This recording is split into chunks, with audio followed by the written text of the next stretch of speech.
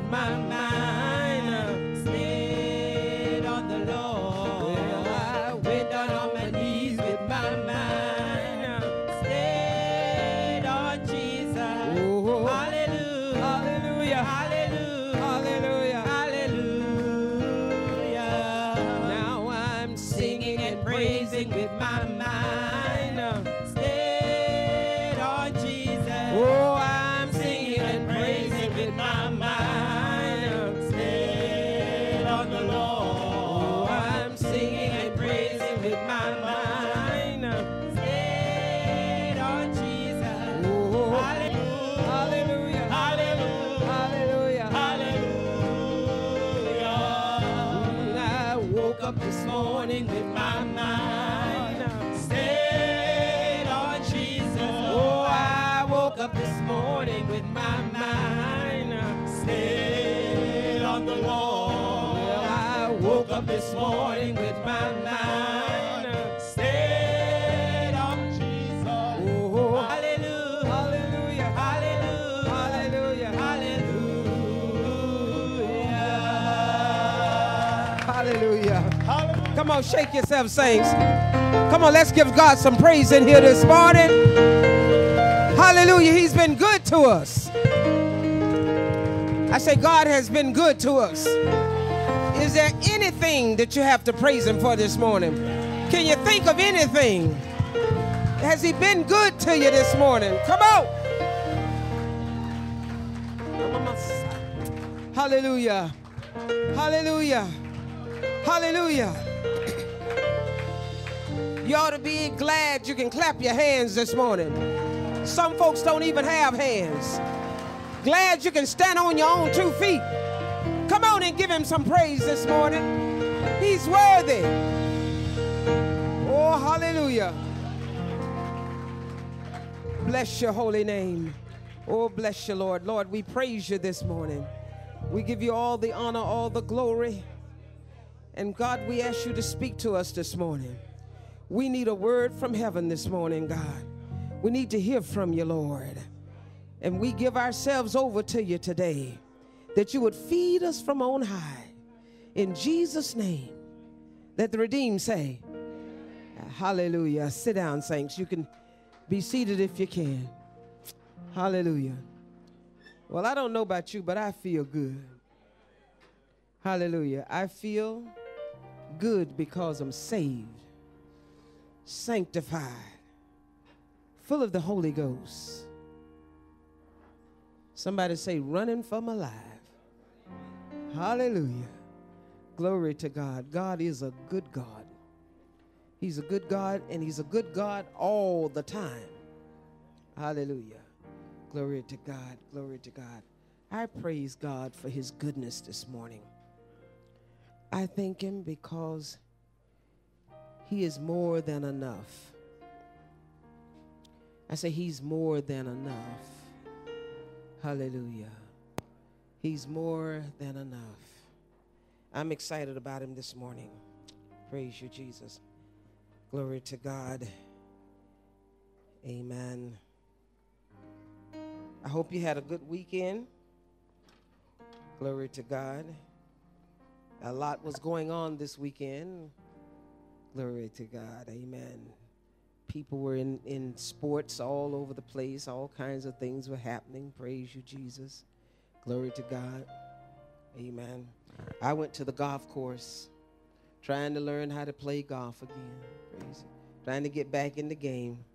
Bless the Lord. And I'm glad you guys had cricket matches this weekend because the golf course was relatively empty. Praise the Lord. So nobody had to worry about me slowing them up. Jesus. Bless the Lord. Oh, you won. Jamaica won. All right. All right. I heard there was a race this weekend too. Fastest man in the world is still the fastest in the world. Hallelujah. Praise the Lord. That's amazing. That's amazing. Amen. Faster than any man that's ever run in the world. Now that's amazing, saints. That's an amazing feat. Praise the Lord. I was saying to someone, I wish I could be the best in the world at something. You know, that's got to feel awesome to just be the best at something. Glory to God. Well, I don't know. Glory to God. Maybe that's vanity, I guess. I don't know. But it must feel awful good to be the best at what you do. Amen. Praise the Lord. Amen. It must feel good. Huh? Oh, praise you, praise you, Jesus. Amen. Hallelujah.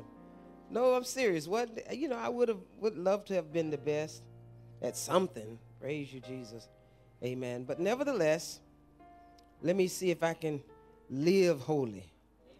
See if I can be better at that. Glory to God. Amen. I don't want anybody to beat me living holy. Praise you, Jesus. I want to, amen. Glory to God. I don't want to fall behind in living holy. Praise you, Jesus. I want to go through a word. We're still dealing with the study guide from the World Conference, Fellowship with God. Fellowship with God. But I want to go into a lesson in 2 Corinthians, the 5th chapter, today, and see if it will help us to understand a little more about fellowshipping with God.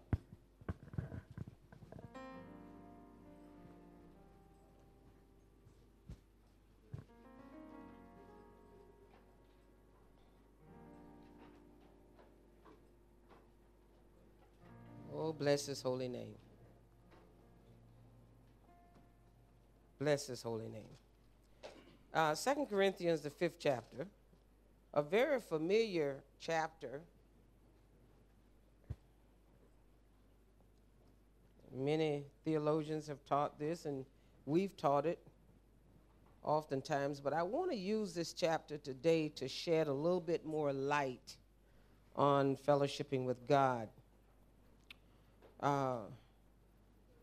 But let me prerequisite that with this. The problem, I didn't realize how severe. I didn't really realize how severe. And before I get started, I want everyone to take a seat. I want everyone that is working, amen, to be attentive.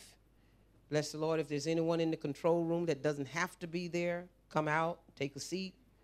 We need to hear this today. We need to hear this. Praise you, Jesus. God is speaking to his people. And those that have an ear will hear what the Spirit has to say to the church. I must confess that I know that the problem in the church, or more specifically in Bible teachers, is unbelief. I know that. But I did not realize until recently how deep unbelief is in the face of the truth, in the face of the truth bearing witness with our spirit, because that's what truth does.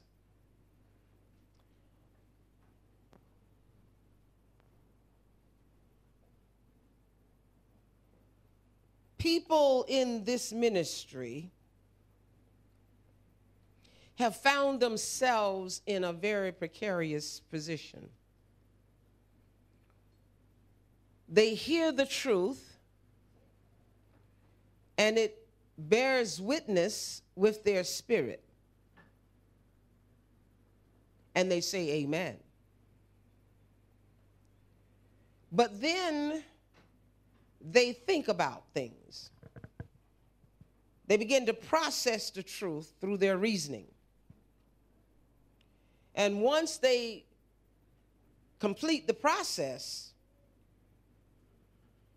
it's no longer truth. But the deception there is that they don't dare say it's not truth. They don't say it's not true. But there is an element of unbelief lurking in their inner man, down in the soul.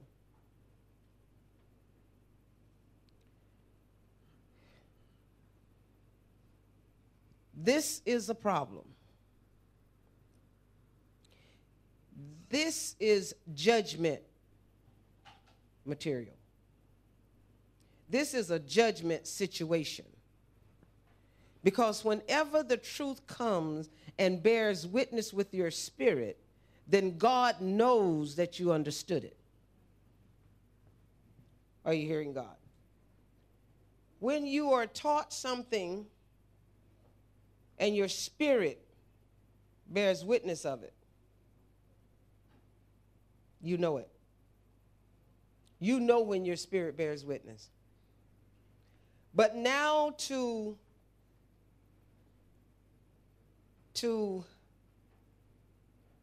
reason that truth through the fleshy mind.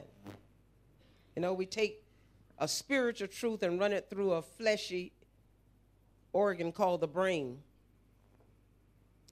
where we have our little reasoning. And once it goes through there, it's disannulled. That is cause for judgment. That's coming up in the judgment. Okay, let's be even more specific here. Walking in the Spirit. Walking in the Spirit. I've been teaching that for several years now. And let me tell you where most of you have come to.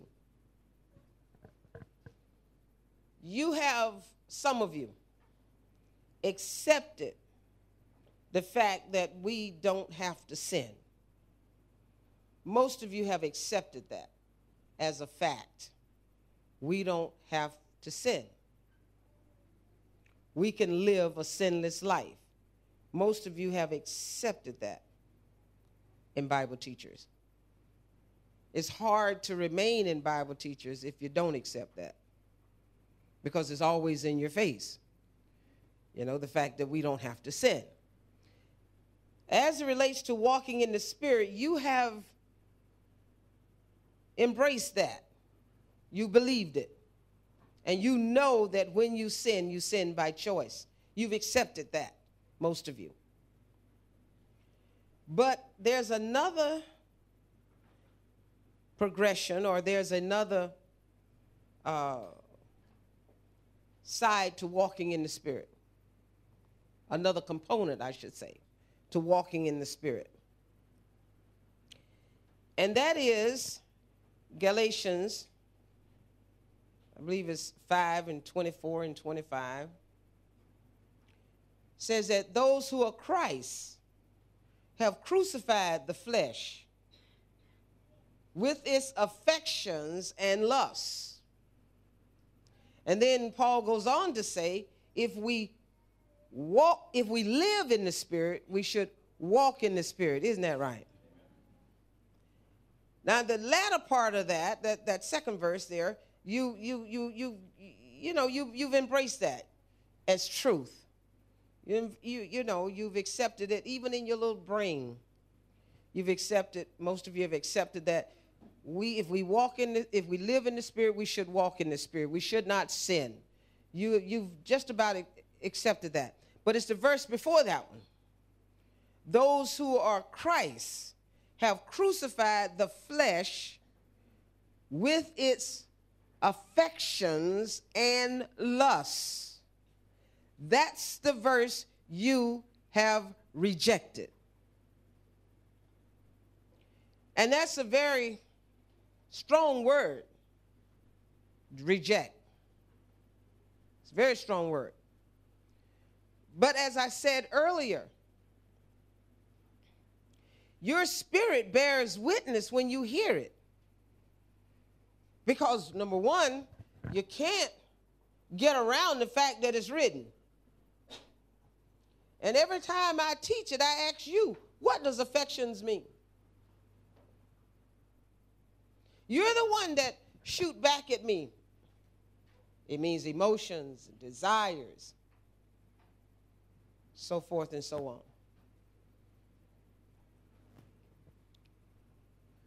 So your spirit says that's God's word. And not only that, you're reading it for yourself. That's God's word. So I can't say that what she's teaching is not the word of God. Can't really say that. And your spirit has bear witness to the truth. Your spirit has. But once again, here comes reasoning. You begin to reason. Why do you reason? Because you've fallen short of the word. And falling short of it, you begin to reason. How so? Well, let's go where Satan has taken us. Some of you. You would say, but I'm not falling short. I'm not in sin. Some of you would say that. So, because when I say falling short, that implies sin. Somewhere you're missing the mark. Well, it still does. It still does. It means that you're missing the mark somewhere. So where is that mark being missed? When you receive this word, as it relates to sin, you say, I'm not in sin. But the scripture says, those that are Christ have crucified the flesh with its affections and its lusts. That means its emotions, its desires, and you're the one that said it also means feelings. Didn't you say that? Hello? Hello? Feelings. Is it fair to say that affection is a feeling? It's a feeling. Glory to God.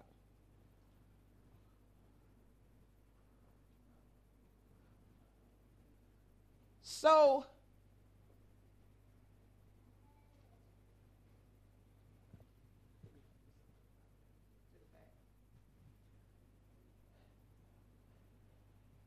if it's a feeling, if affections is a feeling, and lust itself is a feeling, isn't it? A desire. Lust is strong desire. Strong desire.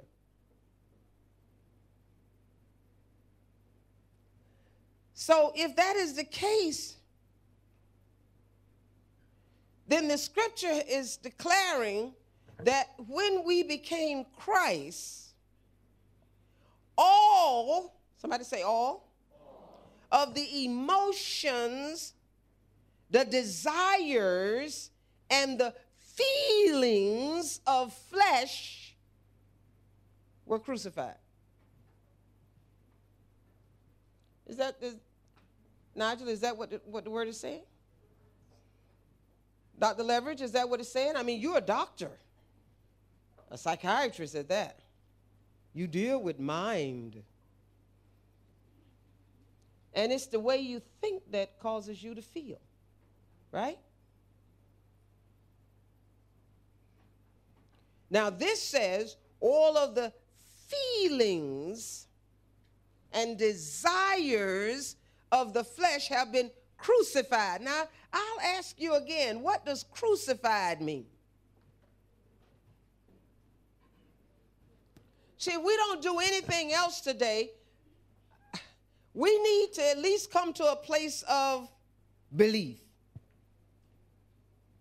Even if you're not walking in it, believe it. You don't have to wait until you walk in something to believe it. Come on. In order to get born again, you got to first believe that Jesus is Lord. Isn't that right? Before he ever becomes your Lord, you got to believe he is Lord. Come on, are you working with me? So if I don't accomplish anything else this morning, I want to bring some more people to a place of belief. Because the devil is riding on this. You leaders, some of you leaders don't believe this. Some of you do not believe that the flesh and all of its emotions, desires, and feelings and lusts were crucified when you received Christ.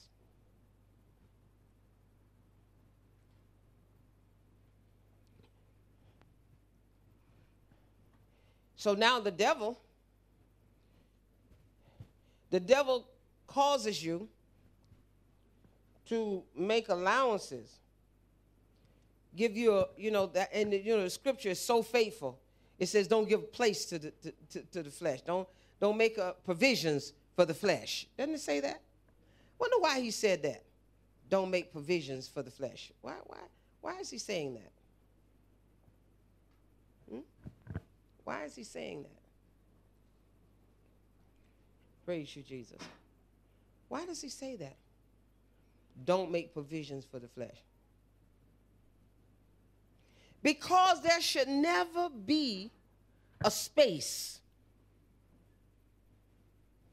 There should never be a space between sonship and humanity that we dwell in.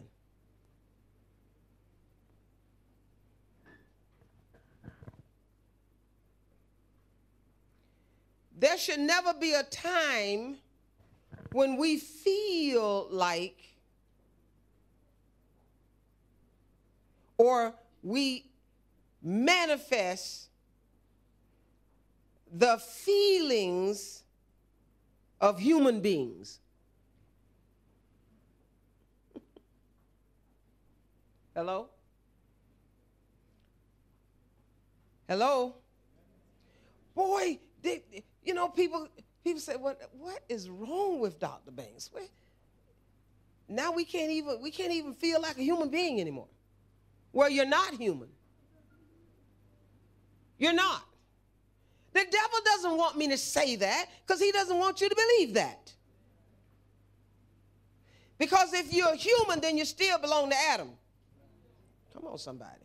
And if you're still of Adam, you're of the devil. Oh, come on. Hello?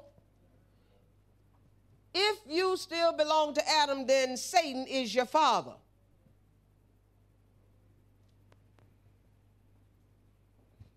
Adam fathered a race of humans. Are you hearing God? He fathered a race of humans. Jesus, or rather the Father, our Father God, through Jesus Christ, fathered a race of sons of God. There's a difference between a son of God and a human being. Are you hearing God? Oh, Lord. You guys are going to get tired of me saying this because I'm going to keep saying it till you get it. Somebody's going to jump up one day and say, I got it. We're not human beings. But what is the problem? Why do we cleave to the emotions of humans? Does a human being love his enemy? Can a human being love a man that just raped his daughter?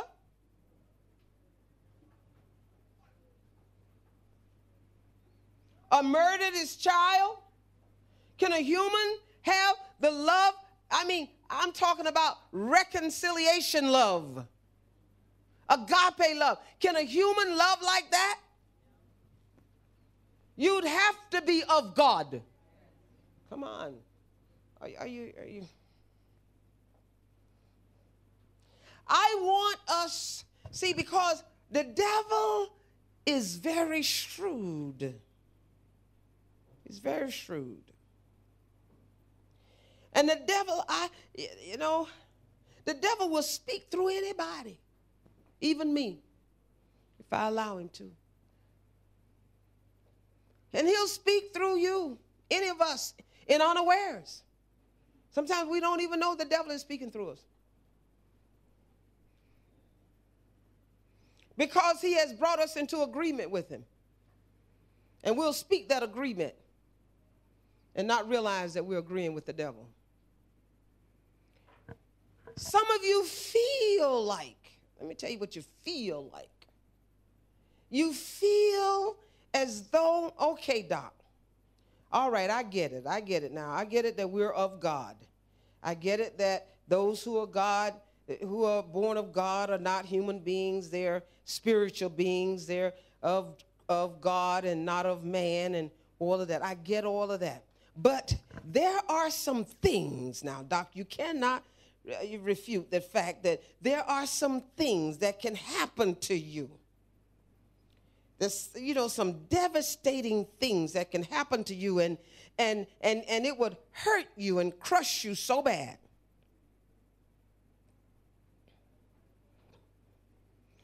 And but because you fall into that hurt, it'll hurt you, and you'll be so hurt, and you just need some time to collect yourself. But you'll collect yourself, and because you love the Lord, so you'll collect yourself and shake yourself, and then you can do what the scripture demands. See, the song that Kareem danced this morning says there's no gray areas. That's a gray area. That's a space between humanity and sons of God.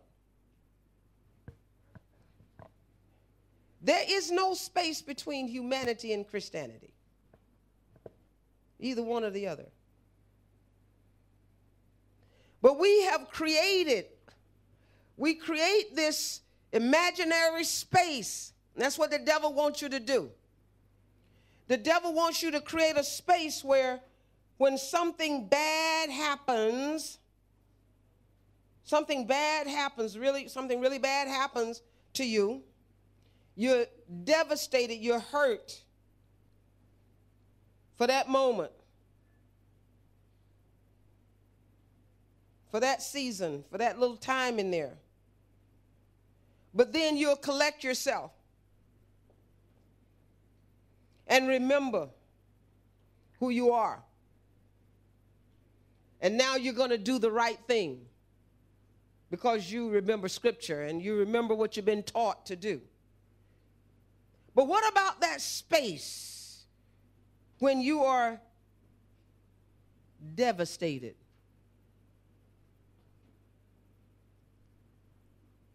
Do you mean to tell me God doesn't want us to have any emotions now? My God, we don't have any emotions? I didn't say we didn't have any emotions. I said we don't have any human emotion. Our emotions are of the Spirit.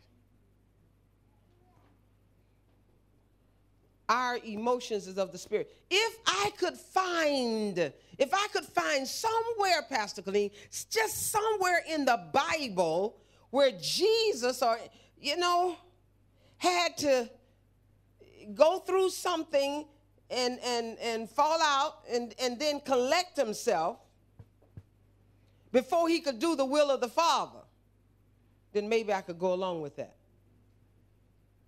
But Ricky, I can't find it. I cannot find it.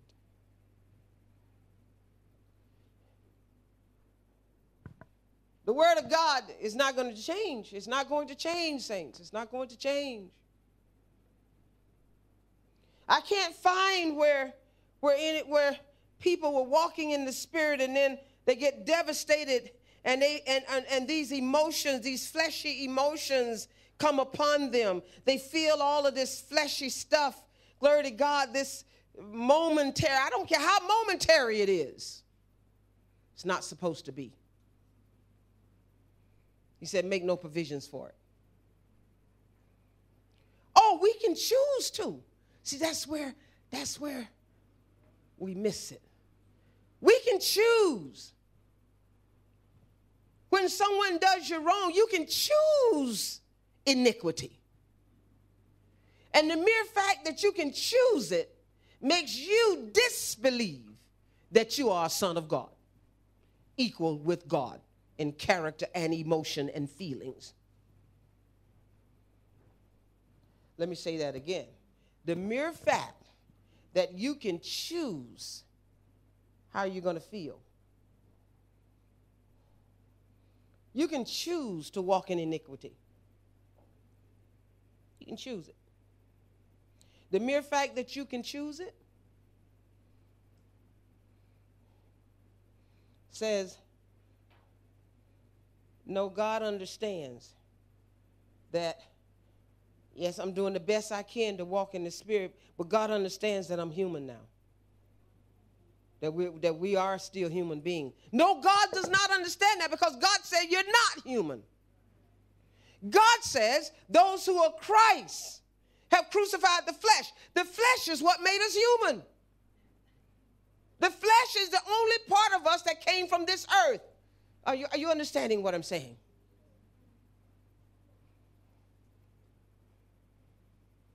Our spirit has been hidden in God. Yes, it was an earthen element, but our spirit is hidden in God. So what part of us, what part of the sons now is human?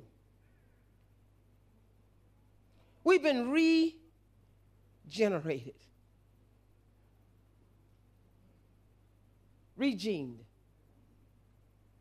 We've been born again as a new creature whose life is hidden in God.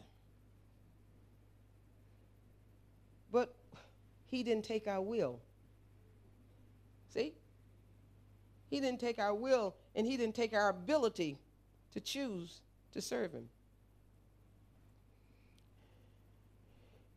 He didn't take our ability to sin.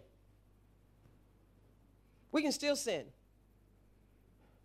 We can still walk in iniquity. We can still prefer the things of the world. Yes, we can. We can make that choice. But the fact that you can make that choice does not negate what God made you. Come on, somebody. And you, if you be honest, you resent the fact that he didn't make you a robot. You wish he had, so you couldn't sin. So you couldn't think evil. Come on, somebody. The reason we feel bad when things happen is because of the way we think about it. Come on. When someone does something evil to us, instead of us thinking with compassion, we think on how evil that thing was they did. And that genders an emotion that is foreign to a son. That emotion, that wrong thinking genders brings us back into the flesh, into the mind of the flesh. In other words, we begin to act like human beings. Y'all hearing God? Pastor Sam, I don't know what it's going to take. I don't know what to say. I'm just going to keep preaching. Somebody's going to get this. Because the devil wants you to contradict the word of God. You see, and I'm an apostle. I'm a contender for the faith. I got to contend for this faith. Because if I stand here and preach for the next 10 years and only 2 people get it, it'll have been worth it. That's my job, is to contend for the faith. It doesn't matter if all of you say, I don't believe that, and walk out the door. I'm going to stand here and contend for the faith. That's what I was called to do. I'm not going to rewrite this Bible, and neither are you. You can't erase what your spirit has given sanction to. You can't erase the fact that your spirit has bared witness with this.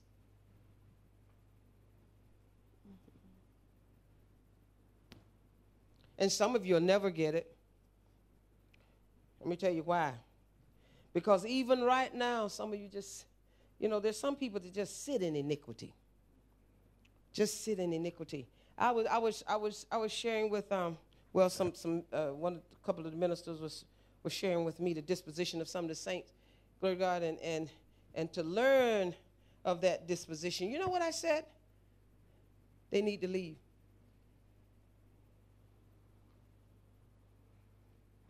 Need to leave, Bible teachers. If you can come here and sit on this front row every time the door opens and don't trust me, don't believe in me, don't believe this word, argumentative, and let me put another one on there. You feel that you should be ordained and I don't ordain you. Oh, God. The whole world blows up when people don't get ordained. And they get into all that negative character, glory to God, and all that evil disposition, which only is a manifestation of why they weren't ordained. It proves that they weren't ready for leadership. Glory to God. And so people like that will never, and I said when they were giving me the report, I said, well, you know what? It's getting close to the time. It probably is very close to just say, let us just say to those people, leave. Why are you here? It's time to go. I would not sit up under someone I didn't believe in. My soul is too precious. I wouldn't sit in a church where every time I come, I'm full of iniquity. I'm not in agreement. Why would I come? That's a waste of time. What am I coming for? What am I looking for? Something to debate, something to be argumentative. Glory to God. It's time for people that It's time for people, especially veterans, people that's been saved a long time, to either grab a hold or keep moving. It's time. Because you become a stumbling block. You become a hindrance to all those around you. Amen. And see, people do things in the dark. I don't do it in the dark. I do it in the open. Amen. I do it right in the open. I don't have anything to hide. Amen. Don't I? Amen. Praise you, Jesus. So, glory to God. You know why I would say that? You know why I would say that? Because we're not this traditional church that's a catch-all for everything that comes through the door. We are a people that are trying to get to heaven. We're people that are trying to satisfy God. And we can't do that trying to drag folks that's pulling against us. Just pulling against, always mad, always full of something. We can't get there. So let me insert, this is an insert in the lesson. If you don't believe this, I'm not even talking about the deepness of the message here, this But if you don't believe in the ministry, then leave. You should leave.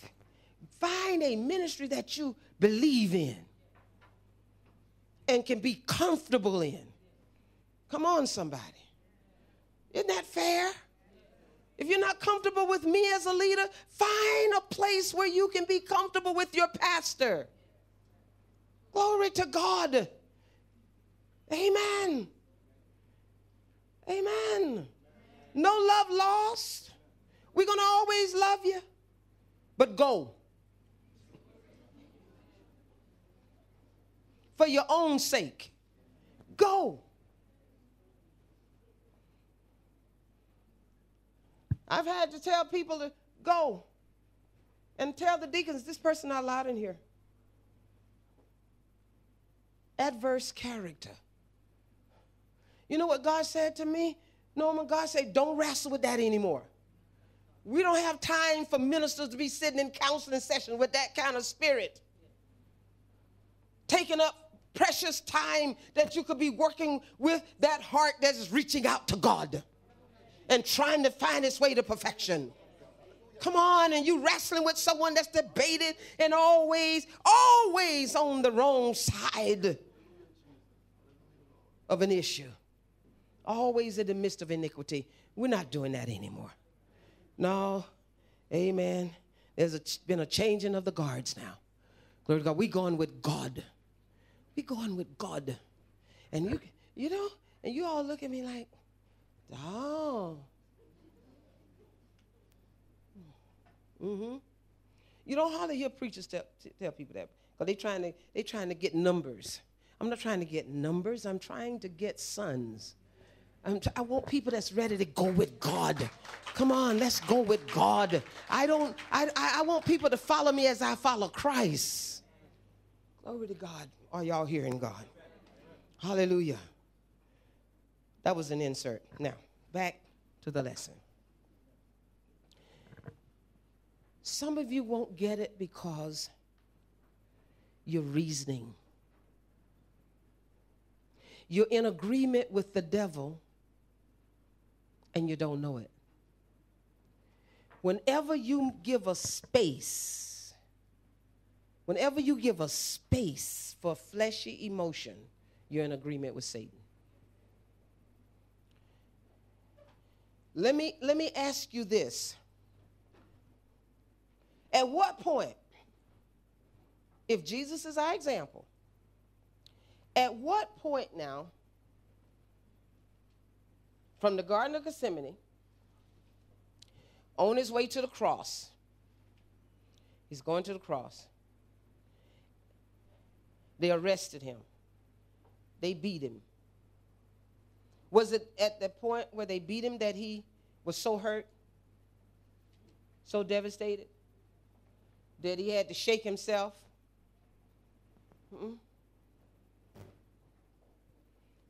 At what point was it when they pulled his beard, when they plucked his beard? Was it when, well, maybe it was when they stripped him naked and nailed him to a cross. Or maybe it was when the Pharisees said, well, you know, you raise the dead and heal the sick and all that, and I come down off the cross. Or maybe it was way back there when they arrested him and Peter, the man that laid in his bosom, said, I don't know the man. 3 times. Huh? At what point? And don't give me that Jesus was the Son of God. Who are we? But the sons of God. Who are we? But very Christ. At what point now did he have to collect himself? Did he have to shake off that humanity that Mary gave him? Come on. See, Mary is the one that gave him humanity. Oh, y'all don't hear me. Humanity was the body that he lived in. Are y'all hearing God? That was the flesh that he lived in. At what point did he start thinking like men? At what point did he think like a man instead of a son of God? Show me. I can show you where when Peter told him, no, don't go down there, Jesus said they're going to crucify him. He said, no, master, we're not going to suffer that to happen. I can show you where he told Peter, get behind me, Satan. But see, you stop right there. Don't stop right there. For thou dost always savor the things that pertain to men and not the things that pertain to God. Peter was thinking like a man.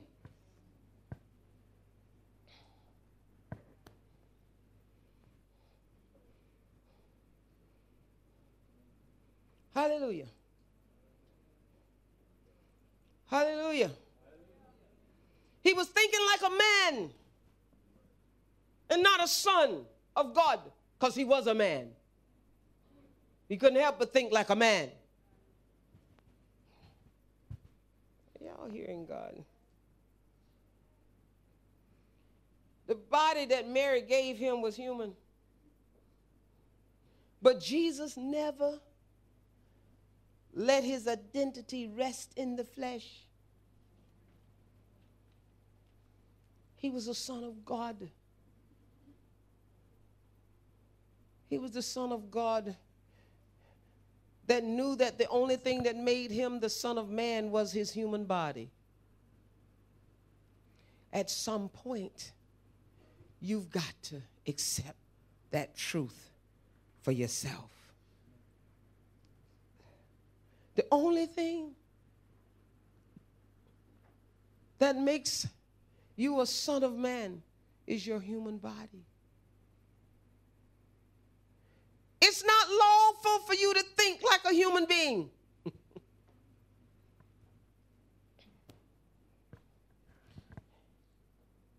Human beings think with their fleshy mind. Sons of God think with the mind of Christ. Are you hearing God? Whew, I got to go where God said me to go. I'm going to get to Corinthians one day. Praise you, Jesus. Maybe not today, but one day.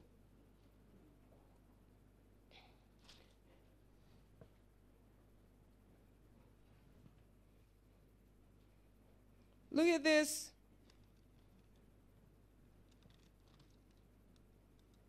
Oh, bless his holy name. Look in Romans.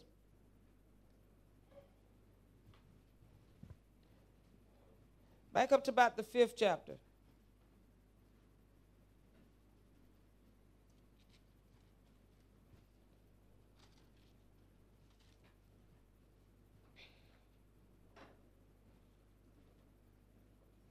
Hallelujah. Hallelujah. Are you hearing God?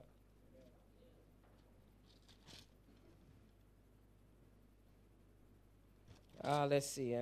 Let me find the best scripture here to express what I'm trying to say. All right.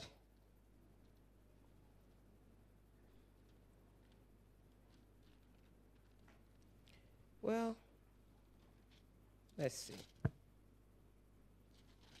Maybe I want to use a different scripture here. Let's look at the 6th chapter. Let's look at the 6th chapter.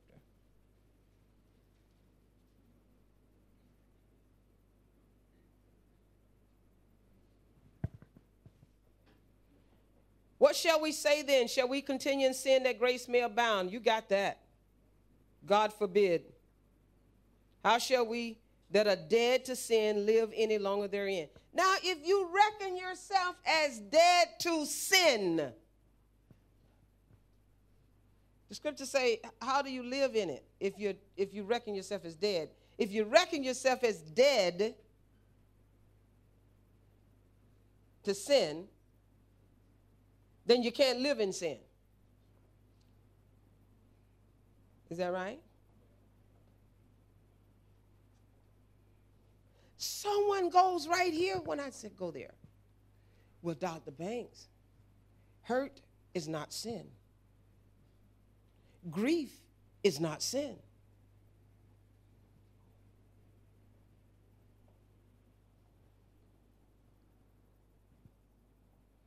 I'm talking about emotional pain, hurt. You know, when we hurt. How did Jesus feel when Peter denied him?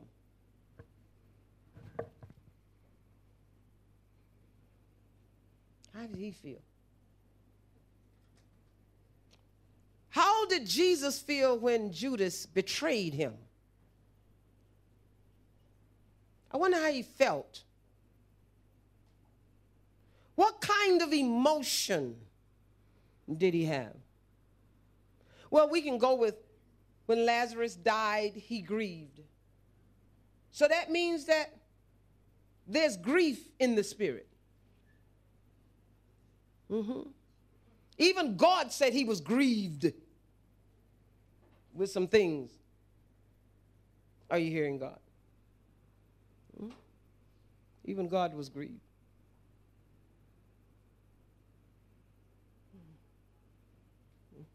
So there's grief in the spirit. I wonder how Jesus felt when people betrayed him. When a man like Peter that's been with him for 3.5 years and then gets in the face of the enemy and says, I don't know this man. I don't know him. I do not know him. I don't know him. And so much so till he started cussing. Listening to that, I wonder how Jesus felt. What kind of emotion did he have?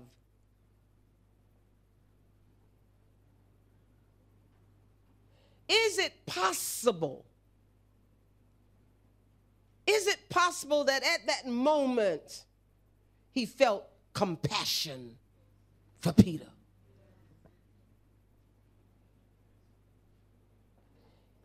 Could it be that he understood that this was his weakness, that this was a weakness of Peter, his flesh?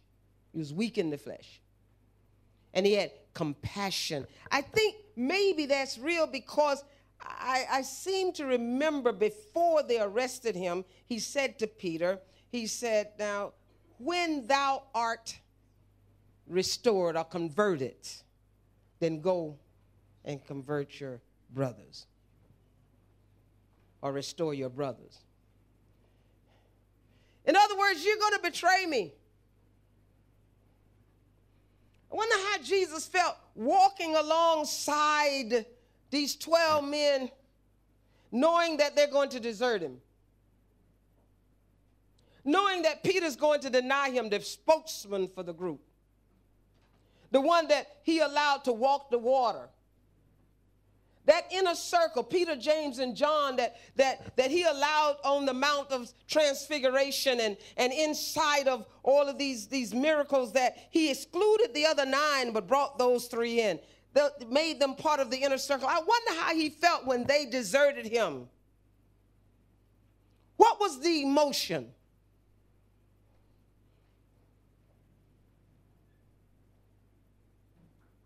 I wonder how he felt when he said the same man that's sopping with me, eating with me, is going to betray me with a kiss. I wonder how he felt about Judas. My Bible tells me way down in the last book of the Bible, says he even gave Judas a chance to repent.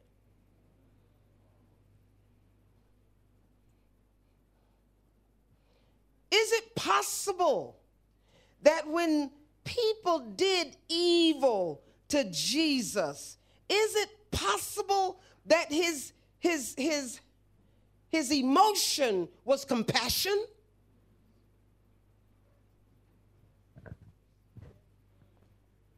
How can you work, oh God, for God in the lives of his people without compassion for their sin?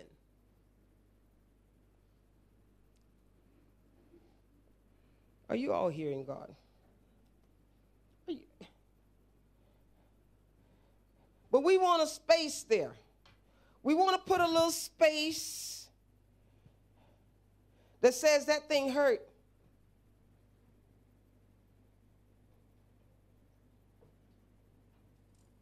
I can make it hurt. All I got to do is think. All I got to do is think how good I was to them. How good I was. Gave these guys the powers of the world to come.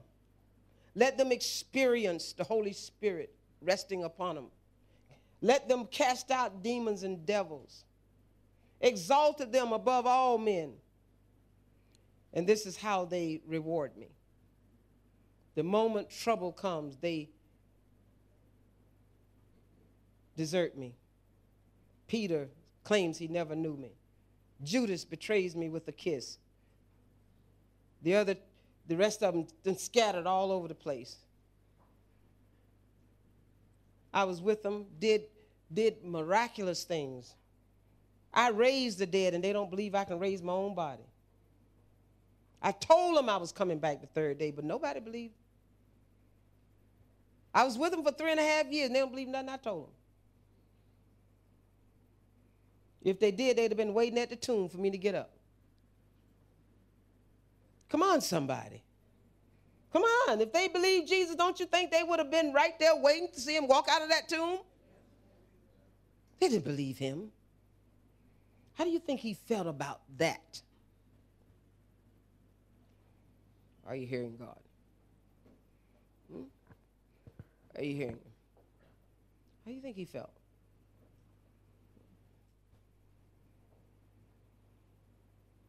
Compassion and love.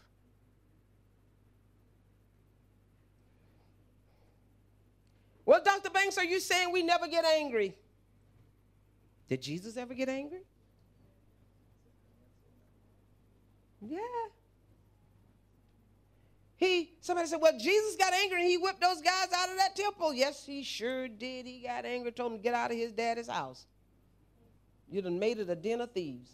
Just like I did this morning. Say, get out of Bible teachers if you don't agree with nothing that's coming forth in this word. It's same, I'm in the same spirit he was in. That's the Holy Ghost saying, get out. Get out of God's house. If you can't do what God said, do, this is a house of prayer. That's what he said. Get out of here. Hallelujah. But now I got a Bible verse that says anger abides in the heart of a fool. Oh, wait a minute now. What's the difference in being angry and anger abiding in someone's heart?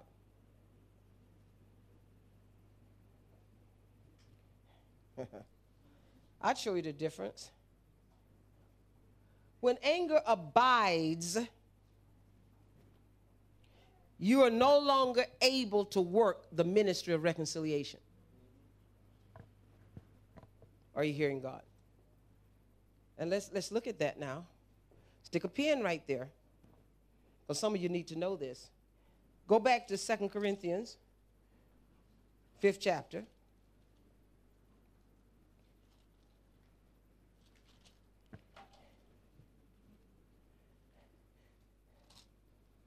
Look at the 17th verse.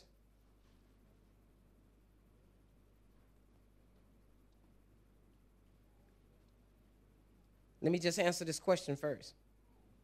Well, look at this 19th verse. Well, no. 18th verse. And all things are of God. We're in 2 Corinthians 5:18. And all things are of God, who has reconciled us to himself by Jesus Christ and has given to us the ministry of reconciliation. You see a colon there? Let me explain the ministry of reconciliation. To wit, that God was in Christ. That's how Christ was able to work the ministry of reconciliation. Reconciling the world unto himself. Watch this. God was in Christ, reconciling the world to himself, not imputing their trespasses unto them, not laying the sin to their charge, not putting it on them, not putting the judgment of sin on them, but working the ministry of reconciliation. And has done what? Committed unto us the word of reconciliation. Uh-oh. Uh-oh. The same ministry that Jesus had. Look at this. And all things of God, who has reconciled us to himself by Jesus Christ and has given to us the ministry of reconciliation. He gave us the same ministry.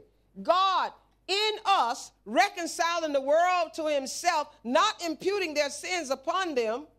In other words, no matter how evil a person has been, God said, through you, I want to bring him to me.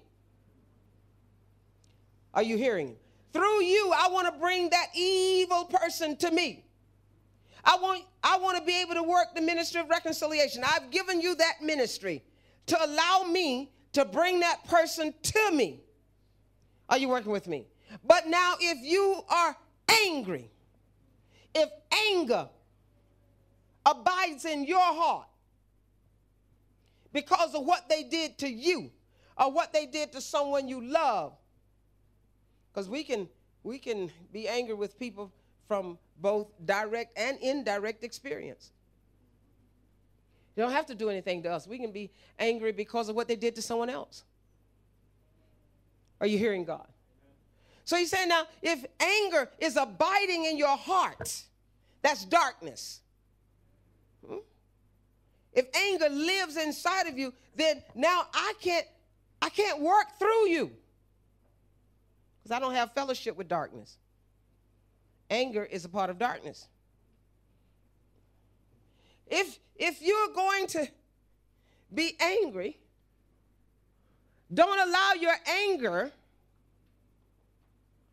to inhibit the ministry of reconciliation. Because those same people that Jesus whipped out of that temple, he went to the cross and died for them. Are you hearing God? Those same scribes and Pharisees that he said, you're nothing more than whited sepulchres. Glory to God, you're nothing but a cemetery. Graves, walking graves. You look white on the outside, but inside is nothing but dead men's bones.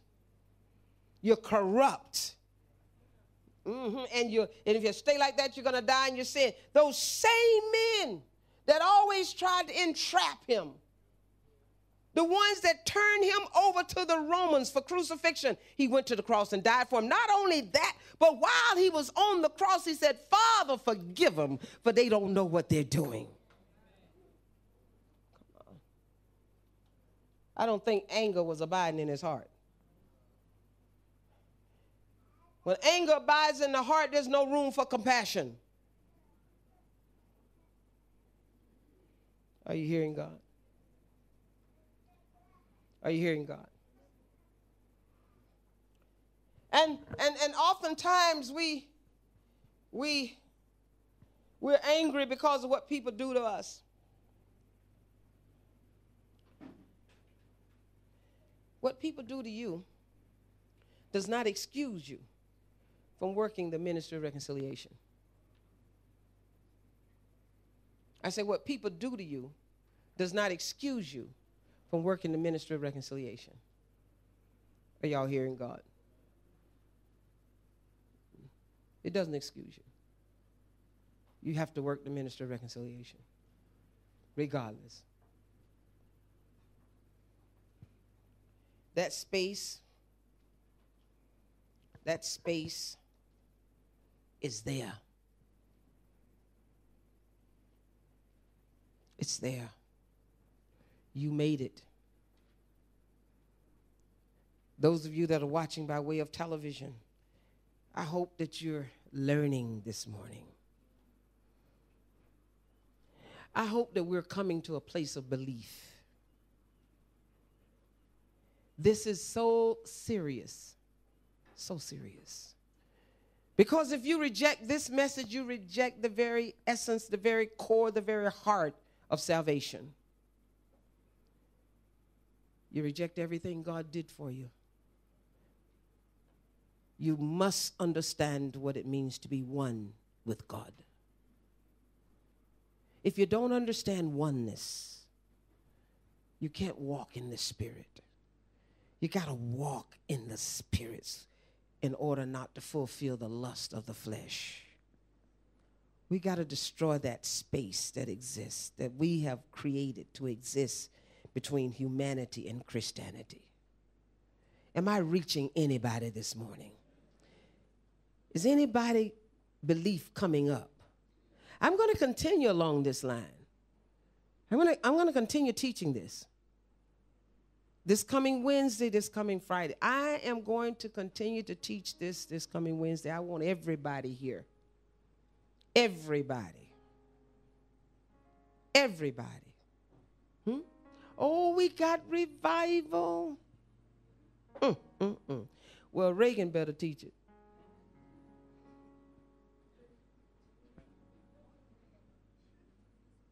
Hallelujah. I may have to jump in there and say a little something. We got it. But you that are listening by way of television, watching by way of television, we love you this morning. And our time is up for you. But I hope that you have enjoyed what you've heard today. And I hope not more than that you've learned something. And I hope that the consciousness of your belief has been lifted, has been elevated, and you've been edified. This is Dr. Banks and all of the BTI family saying, we'll see you next time.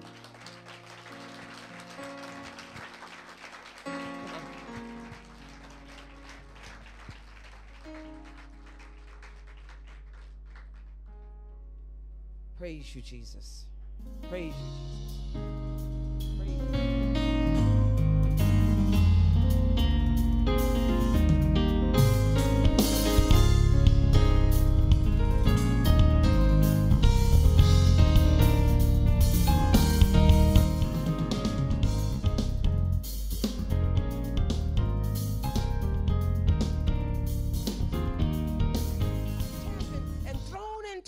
Fiery furnace.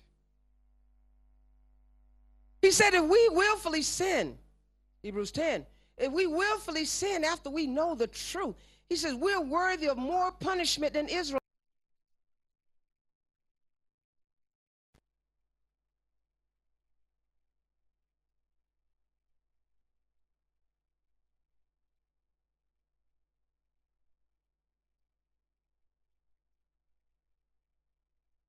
Can't touch you, and he knows it. If you really believe God, somebody need to say, God, help my unbelief, help my unbelief, help my unbelief.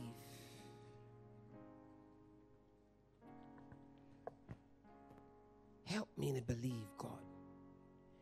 This is more than just a good message. More than that. It's life. It's reality. Practical reality. Hallelujah. Somebody need to say, help me, God. Help me believe this. Help me to believe in who I am. Help me to break through the flesh barrier that I've created. You destroyed it, but I rebuilt it. Even in my mind, I rebuilt a flesh barrier that separates me from you. We got to tear it Oh, holy God, holy God. Help us, God. Help us, God. Help us, God. Help us, God. Help us.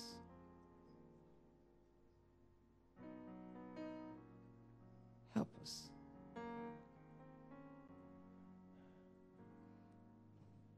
Repent, saints. Repent for unbelief. Say, God, help me in my unbelief. Help me.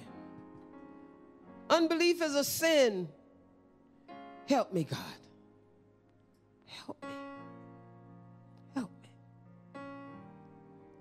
Just help me. I need to believe all the way to righteousness. Help me. Help me. Help me. Oh, holy God. Help me.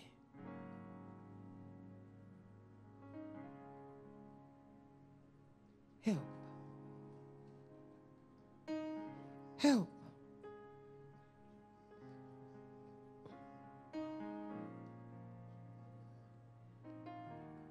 Pastor George.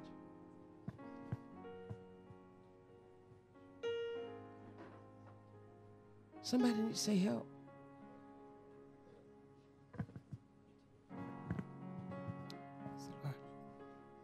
Hallelujah. No, this is always a precious part of the service for me, and I don't want to be up here profiling. That's what Pastor Sam said earlier.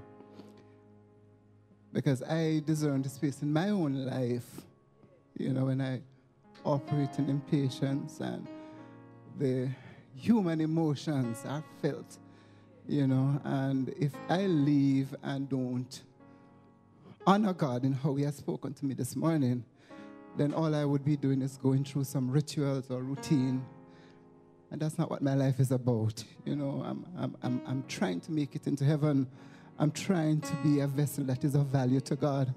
And I don't want to be dressing up and coming here Sunday after Sunday and Wednesday and Tuesday and Thursday and Friday. And it's an act. You know, it's Hollywood.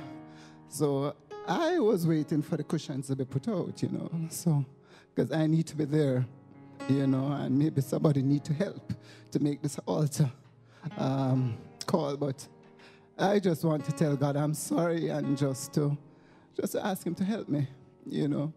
So it's not about me, it's not about Doc. It's about whether or not, it's when Doc mentioned if 2 persons will believe. And I said, in my heart, if that is coming down to that, God, I have to be one of those 2. You know, I have to be one of those 2. You know, because many crowds followed Christ. You know, but in the end, most of them left. You know, and He was the truth. So I want to bow before the Father, but I'm going to ask us to come. Those of us who found ourselves, I don't care if we wear a title, I don't care what it is. Just come and let us honor the Lord and just let us embrace truth. Amen. Hallelujah. Hallelujah. Hallelujah. Hallelujah, Jesus. It's our heart cry, it's our heart desire, God, not to be left, but that we honor You in all that we say and we do. So, Father, our hearts are poised towards You this morning.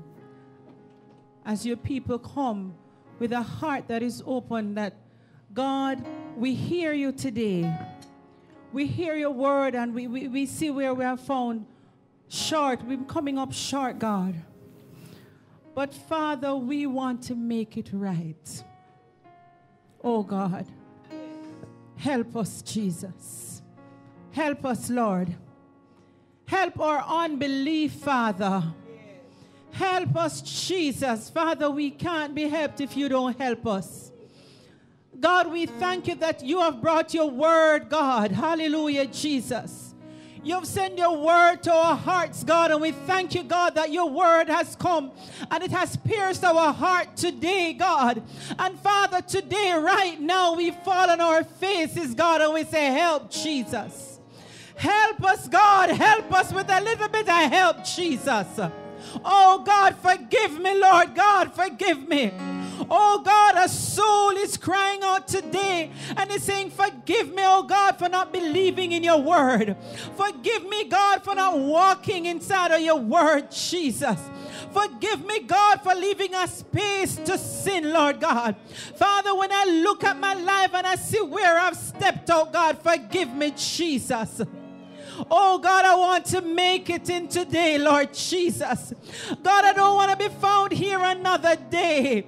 This is my cry, Lord God. It's my desire, Lord Jesus. It's my heart, Lord God, to make it in, God. So come and see about us, Jesus. Oh, God, come and see about your people, God. Come and see about me, Lord Jesus. Oh, God, cause this flesh to die, Lord Jesus.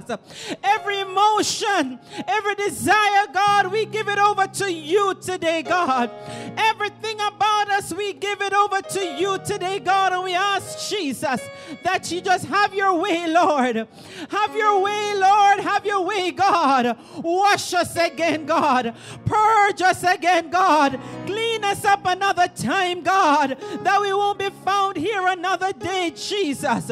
Wash us, God. Help, Lord. Help us, Jesus. Help us, God. Help our unbelief, Jesus. God, we want to change. We want to move from where we are, God. We don't want to stay the same way, Lord Jesus, and that's why we come to you, God. We come to you crying out for help today, Lord. Help, Lord, help. Somebody need to just say, Jesus, help me. Help me, Lord. Help me, Lord. It's me, Jesus. It's me, God. I need your help right now, God. Because I see where I am, Lord, and I won't make it in, God, if you don't help me, God. I won't make it in, God, if you don't turn my heart, Jesus. So, God, turn my heart today, God. Father, turn my heart, God. Oh, God, I don't want to be in the gray area, Lord Jesus. God, I want to see black or white. God, I want to be on your side, God. I want to be on Jesus' side. I want to make it in today, God. Father, don't let me leave here the same way, God. Oh, God, have mercy, Jesus. Have mercy, Jesus. Father, for too long we have lived in our emotions. For too long we have lived in our feelings, oh God. But today, God, I pray that everything of this flesh will be left here at the altar, God. So that when we leave here, we know, God, that indeed you have touched us. That indeed you have washed us. That indeed you have purged us, oh God, of every sin, of every evil desire, of everything that is not like you, God. Every lust of the flesh, Lord Jesus. Every wantonness, God. Everything that dishonor you today, God. We lay down before you, God. Every hurt, every disappointment, everything, God. Forgive us, Jesus, for walking in the flesh. Forgive us, Jesus, for crucifying you all over again, God. We ask your forgiveness, Jesus. Oh, God, have mercy. Have mercy, Lord. Have mercy, Jesus. Oh, God, have mercy, Jesus. See about me, Lord. See about me, Lord. See about me, Jesus. God, I can't do it without you, God. Pierce my heart, God. Pierce my heart, God. Purify my heart, Jesus. Cause my heart to see you, God. I want to see you, Lord, in all your glory. I want to see you, God. I want to hear you say, well done, thou good and faithful servant. Oh, God, I want to make it in Jesus. So, God, wash us today, God. Wash us today, God. God, we turn away from everything that's not like you, God. We're turning away, God. We're turning, Lord. We're turning, God. We won't be found there anymore, God. We're turning, Jesus. Turn us, God. Turn us, Lord Jesus. Father, you are the potter and we're the clay, God. So we ask that you mold us and make us and shape us like you, God. Turn our hearts, God. Turn our hearts, Lord Jesus, back to you. Oh God, oh God, oh God, oh God, we cry out to you. We cry out to you, Father. We cry out, Jesus. We cry out to you, Lord Jesus. Help, Lord. Help us, Lord. Help us, Jesus. Help us, Lord. Help us, Lord.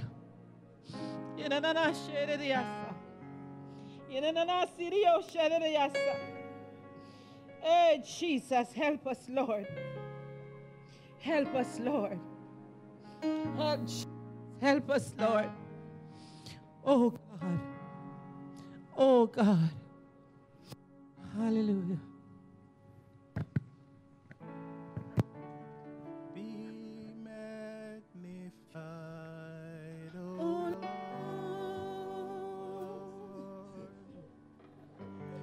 You are highly exalted.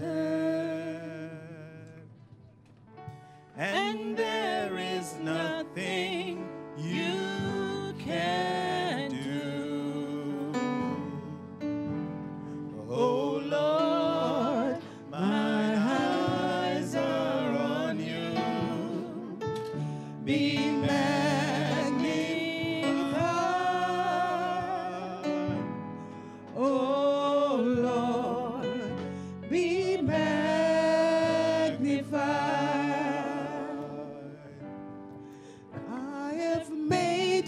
Too small in my eyes. Oh Lord, forgive me, and I have believed in a lie that you were unable to help me. But now, oh Lord, I see my wrong in my heart and show yourself strong. And with mine eyes and with my song, oh Lord, be magnified.